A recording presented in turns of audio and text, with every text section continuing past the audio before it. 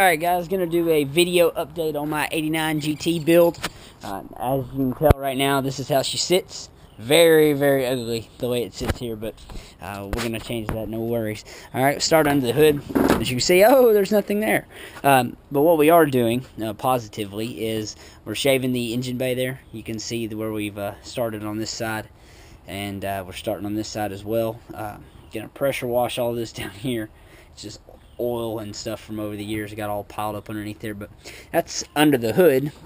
But now to where we've actually worked on some is the interior.